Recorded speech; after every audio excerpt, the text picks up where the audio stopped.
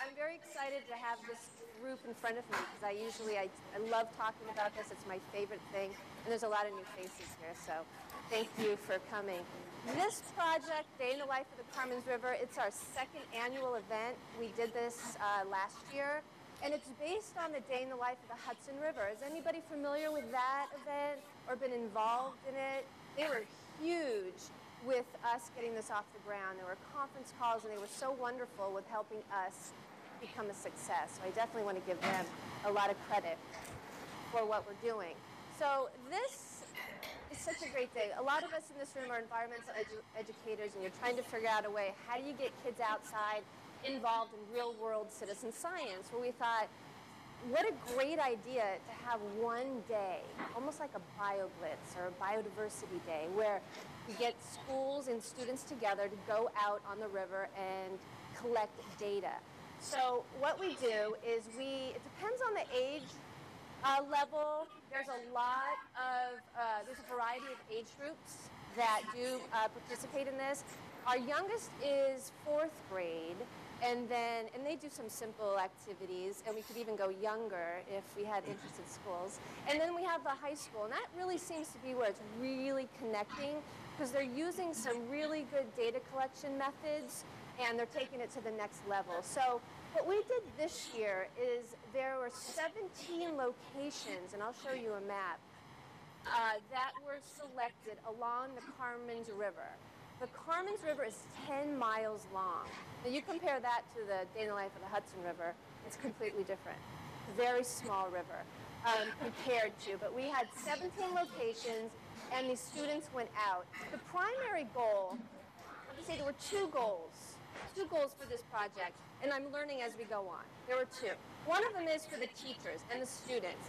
Get those students outdoors. Help them become familiar with their natural environment, their backyard.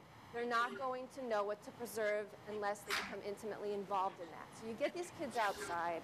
Some of them never really have had experience with that, so that inspires them, and that connection's there. Secondly, you use it in their curriculum. So you have these teachers, like Maria Brown here is phenomenal with that. She uses the outdoors in her classrooms regularly. They can use that in their curriculum to help these students learn. They're not opening up a book, they're outdoors, and they're learning about it. Second part is the citizen science part. And that's the part that I'm realizing after this second year we really need to focus on. Because we're getting the kids out, we're getting all this data, and they're doing some good stuff, but then it comes to getting that data uploaded for us to use, for you to use, to help us with environmental planning. We really need to get some really strong data. So it is a two-prong approach. But the students, you can see here, this is done in September. So this data is available throughout the entire year for the teachers to use, and they do use it. So at each location, they do different types of data collection, and it does depend on the teacher and their comfort level and the age group. So we will have some groups doing seining, and that's what our 4th graders did. Did I see Wertheim here? Did I see them here? Oh, awesome, awesome. Okay, some of the partners, I'm going to get to that soon. I have some of my partners here in the room. But they focused on the young 4th graders, and they did seining. And they learned about the river's environmental health by macroinvertebrate studies. You could get kindergartners out there, and it's the coolest thing ever when you pull up a seine and you have the fish and you have the crabs and you have the American eels, and they're just looking at this going, wow.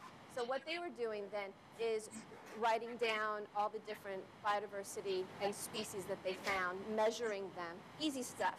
And then some of the high school kids were doing soil and core sampling, and they were also doing a little bit more of the data collection with the current, etc. And again, I will go into that a little bit more. So a little bit more of the water chemistry, the older the students got. So here what they were doing is to measure the current, simple. You throw an orange in, you measure it, and you time it. That's what these guys are doing. This year, we had 400 students out on the river in one day. And it was such an accomplishment, not just for me.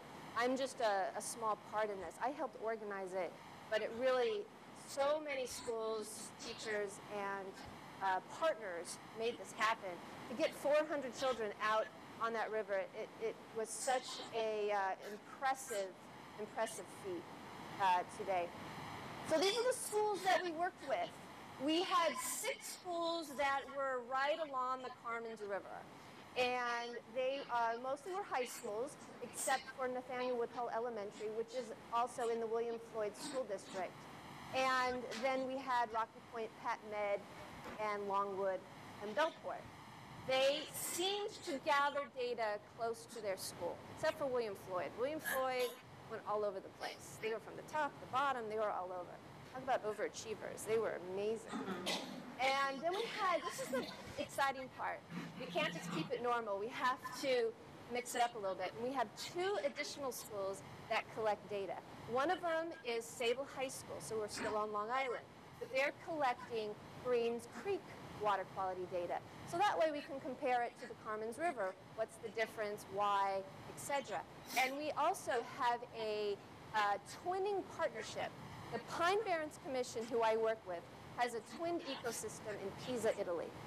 It's a park in Pisa, very similar biodiversity, habitat, and ecosystem. So what we do is we have a whole school in Pisa, Istituto Tecnico Industriale, and they get 50, how many kids did they get out? Oh, it's coming up. 30 or 50 students out on the Arno River, and they collect the same type of data using the same methods, standardized methods, and then what we do is we compare our data to Italy as well, being a twinned ecosystem. And this is all on our website. I'll talk about. So we have these 2 cool schools outside of the Carmans River that we use. So here we have, so Italy had 50 students, and Sable High School had 30 students. Now I should say I called William Floyd overachievers. I think Sable High School might be even more. So they do a phenomenal job. They've been doing what we're doing on the Carmans River for the last 10, 15, how many years have we been doing this? 14 years, so jump in if I'm missing something. So they, this is their first year working with us. Their data is also going to be on that website if you're interested in seeing the difference in the data collection. So again, the success of this project is all about partnerships. We couldn't do this by ourselves. But what I had said this recently, this has been the most exciting project I've ever done in my professional career. Because when you sit at meetings, usually you're just like, oh, I have to go, and there's issues, and you're just trying to work through them. Every meeting for this, and we met. We would meet probably 6 to 8 times prior to this event, partners and teachers. It was such a great meeting. Everybody, have you ever sat at a table and everybody's like, what can I do? When can we do that? No problem, let's do that. It was literally people saying, I know somebody else who can help. It was such an easy program, and this is a list of our partners. What's that? So maybe they should do a day in the life of the Potomac River, so they can be together now. Well, George Costa, who's here, who's with Art Flick Trout Unlimited, one of our fantastic partners from the get-go. So, and they've all been very, very helpful. Some of them, USGS is new this year. Every year, we're bringing on some new partners. USGS is new this year. We went to their site, and they had some great data. Eastern Suffolk BOCES was new this year.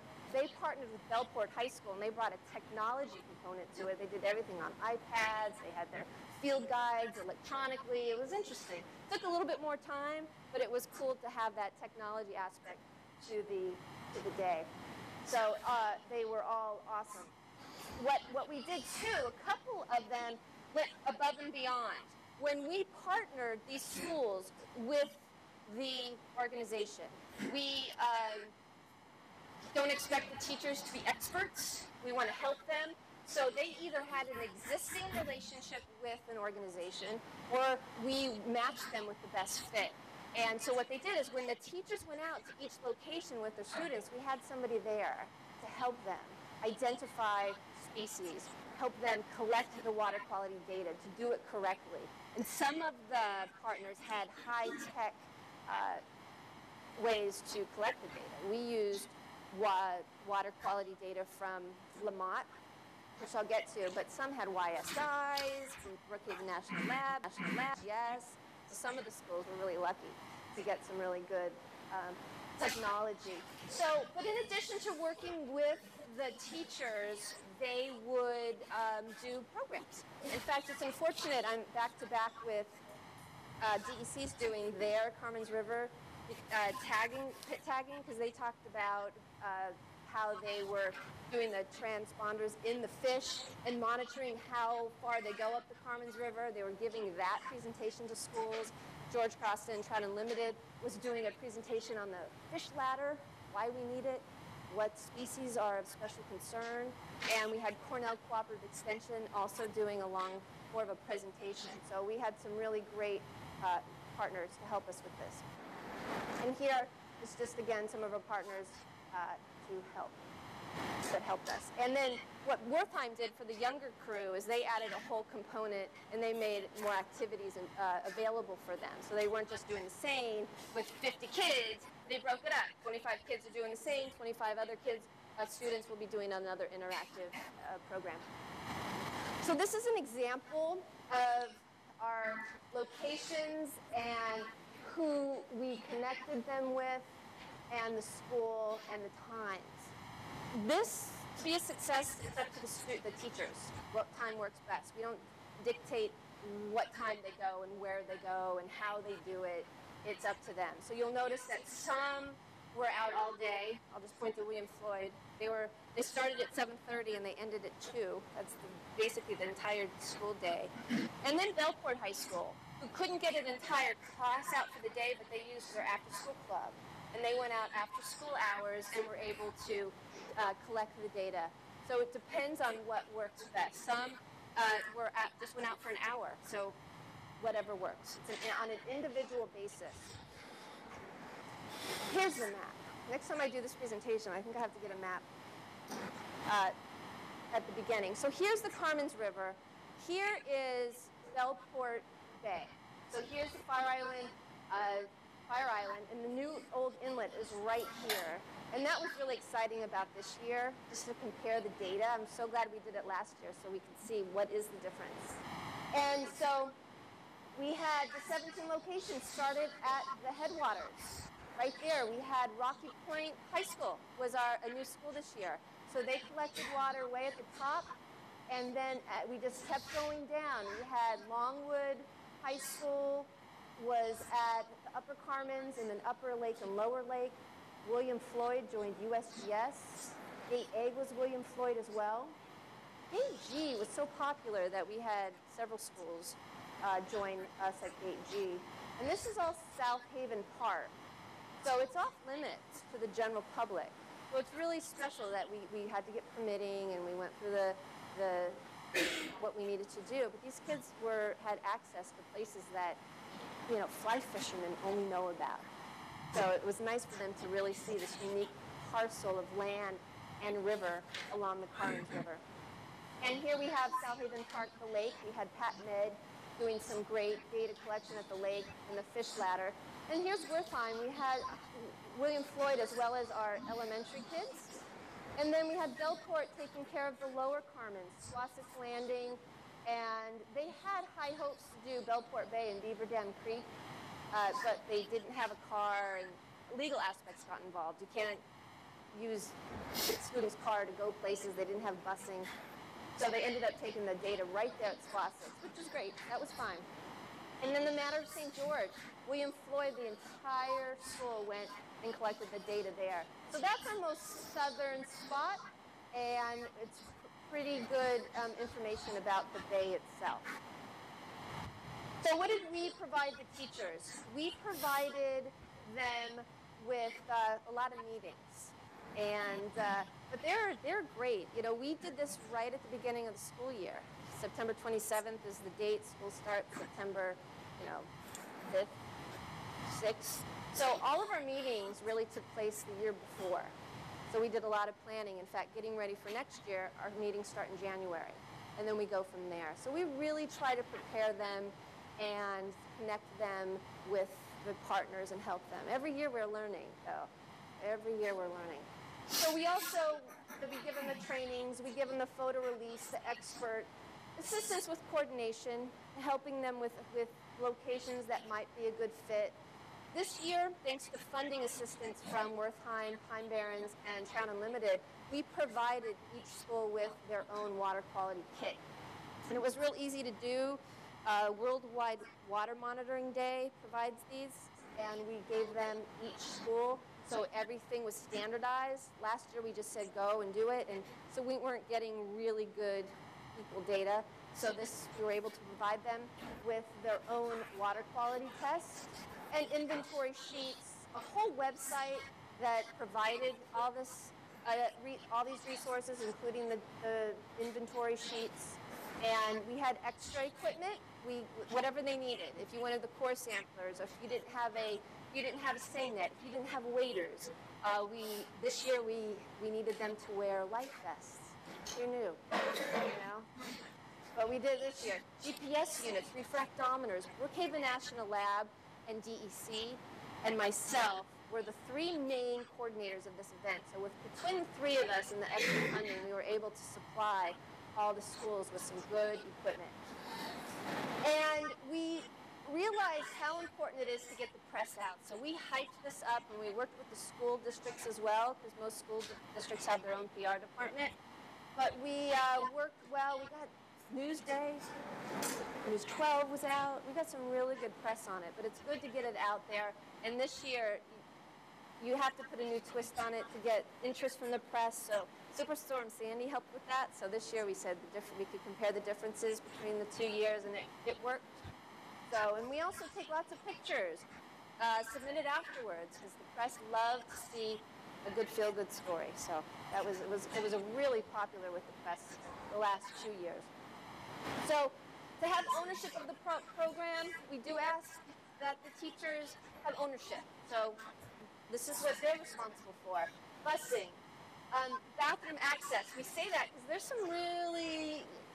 some locations on the Carmans River where, you know, there's a leaf in a bush. You know, what are you going to do if your student has to go to the bathroom? And they were pretty hardy souls. They were fine. They didn't really sweat it too much, but they did want to know, you know, they needed to make sure there was a bathroom if they needed it.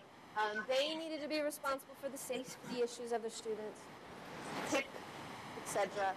And they did need to get the photo release sign. So they were very, very accommodating and took care of everything so well. This is our website.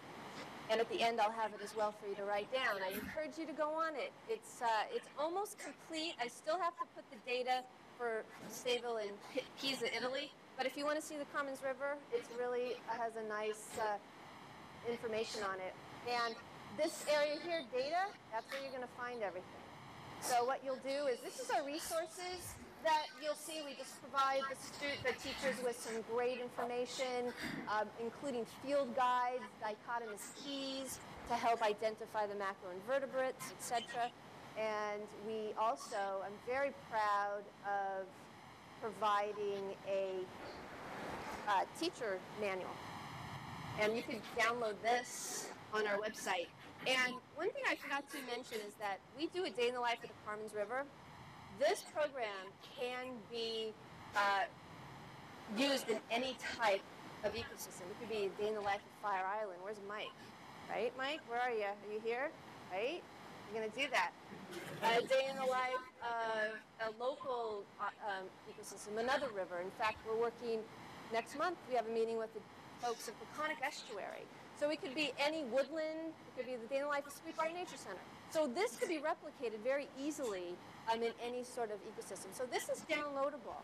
And what it is, I'll go over a little bit online, but it'll help the teachers collect data, give them some standardized methods and suggestions. So please, I'll leave this up here for you to see if you'd like to before you leave. So, and also all of our partners, we try to give them a link. So here's our fantastic teacher's manual. Brookhaven National Lab supplied the website and the staff to update our website, and I love them. I don't know what else to say. So this is the data we collect when we go out onto the river. We start with physical data. Something we learned this year is instead of sending the kids saying, just go and go collect, it was a little bit unorganized last year. So this year we said, and we'll help the teachers, because those teachers that thought ahead and grouped their students to do the specific data, it went so well. So we thought this year that's what we'll provide you is suggestions to do that. So we had about 5 groups per site. First group, easy to do the physical data, so we gave them the technology to do that. The site description as well. This is where the art classes, there was some beautiful artwork done by some of the students, just sketching the site and the location they were at and getting some of those physical characteristics. And then if you wanted to take it even deeper, the sediment samples and doing some soil analysis. So that would be group 2. Group 3, which is my favorite, biological sampling. This is what you do when you do the seine net. One thing that the Day in the Life of the Carmans River, Hudson River just focuses on river life. We expanded it and we do inventories of biodiversity. So we have a team of kids out there looking at different birds, mammals, reptiles, amphibians, insects. So we do have that component to our website too, and the different habitats. And then most important, I don't want to say important, popular is the chemical. This was interesting, and we do require certain data sets: water temperature, turbidity, pH, salinity, and DO. That's what we required. Some high schools did nitrates, phosphates. They just took it farther, which was great. It's on the website for more information. And it does depend on their comfort level and the equipment that they are provided. What we gave them does not test for nitrates or phosphates. The Lamont kit we provided. So they did need, those who did that had the extra assistance and technology. And group 5, important, take video, take pictures, get out there. So we put a whole group together to do that. Sal's here, yeah, I was just gonna say. Sal is our website guru right there. He's the one who helps us with all that. And I was sending him pictures and pictures and pictures, and I felt bad for him because I don't know what you're gonna do with all these pictures, but we got so many pictures from each site. And what else we did is we changed it this year and we added a special component for the younger grades, 3 to 5th, because one thing the teachers did say for the elementary is that it was overwhelming. It was intimidating to see this booklet and say, here, we need this. And they were a little hesitant. So what we did is we kind of frilled it up, made it pretty, and we just gave them a sheet to list all the fish they find in the seine net, and then gave them opportunities to do more if they wanted to. And that seemed to work pretty well this year. They were like, thank you so much. It was separate from that main high school group, and they really did prefer it. So when you go onto our website, you'll see that you have options now. You have 12 and 13. So you can choose where you'd like to go. And then here's the map, and what you would do is you would click on the site, and then so you go to 13, this is what you would do, and then you would click on the site, and the site would then be, you would be able to see where it was and the school that did the testing at that site. Here this is what you would get to. You would have a photograph of the location that the students did the data collection, and then you would have the information. This was before the website. Every day, me and Sal become very close. We keep working more and more to perfect this website. And today was the deadline to get it perfect. So this is how you would see. You would see the data from 2012, and then you would see 2013's data. And it would be interesting to compare. And then what would happen is you would do that through each site to compare the years. And as years go on, more columns will be added to that. So, is there anybody here that has special interest in the Carmans River? Because there's a lot of people because the Carmans River is such a special place and location.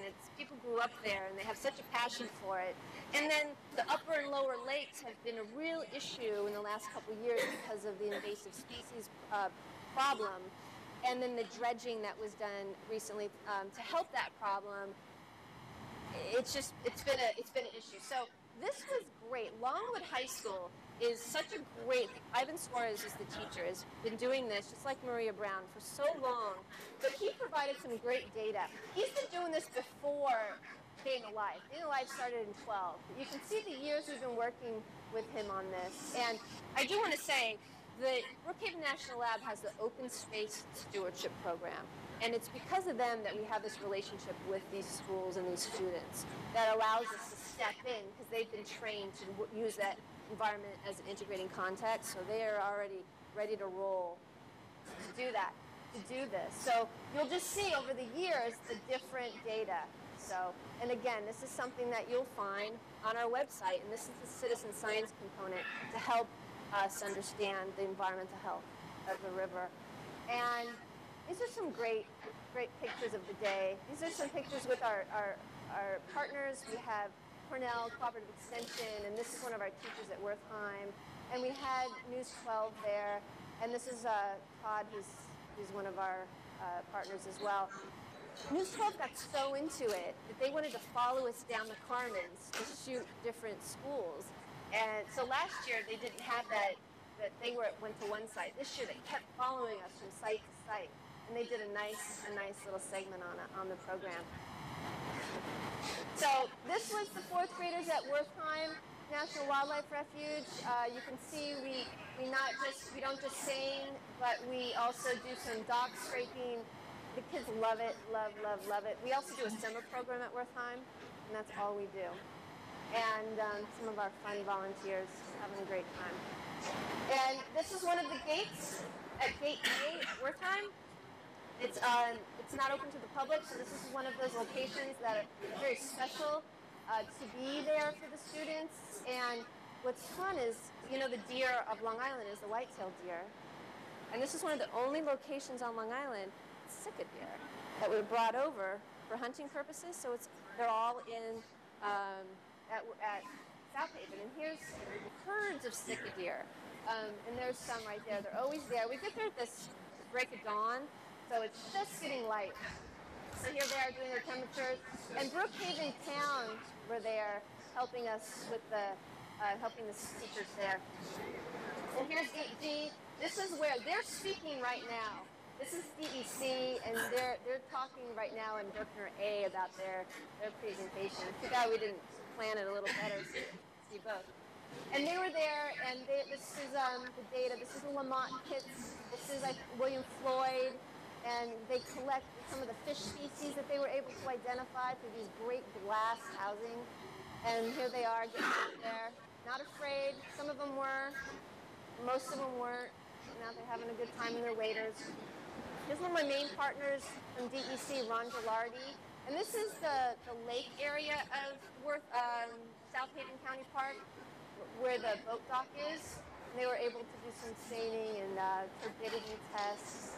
And this is my artist. She's so great, doing a sketch of that whole physical site. And USGS, again, not very easy to get there, and not very many people go there, so it was quite beautiful. I say that, although they do have some problems. There was a lot of graffiti there, and you wonder, how did the kids know to get there? And they were doing some great, they're getting some great help here with the USGS folks, which was a lot of fun. And here we are, here's Shot Unlimited. I was saying they'll go the extra mile. He was doing a program on the fish ladder. And these kids were just amazed at why it was built, how it's helping, how the fish are funneled up and go up.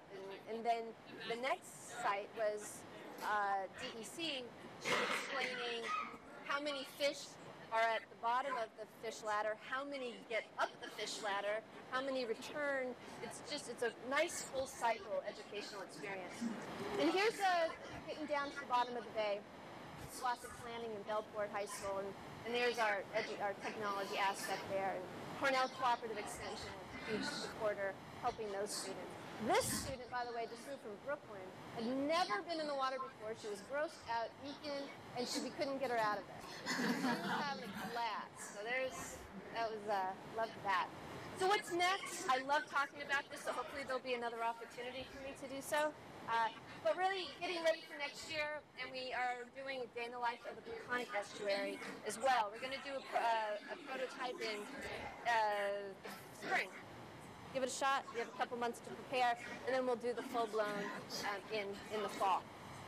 So I just want to, Mel Morris, who's not here today, he's my partner from Brookhaven National Lab, Open Space Stewardship, and Ron Gilardi. It's equal partnership as well as those fantastic partners that and students and teachers that helped us. So that's it. That's it in a nutshell.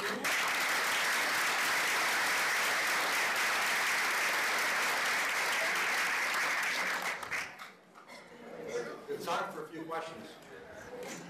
What is the date for next year, and what is that website? Okay. Oh. Actually, I'll put it back to the date for next year. Seems to be, it's in the front slides. Let me just get that back. It's Friday. The first year was the 28th of September.